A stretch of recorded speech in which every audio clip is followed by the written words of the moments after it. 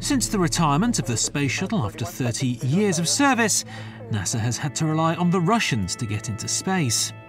Their Soyuz rockets are fairly reliable, but both the shuttle and the Soyuz have a problem. They don't really go very far.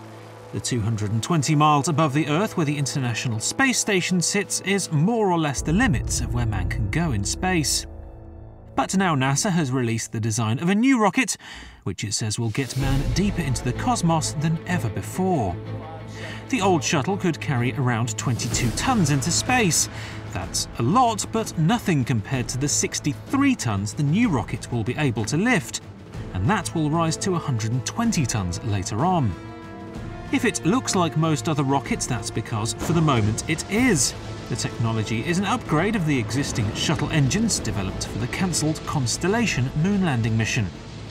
Nevertheless, it's expected to cost around $18 billion to get the project in the air and beyond by 2017.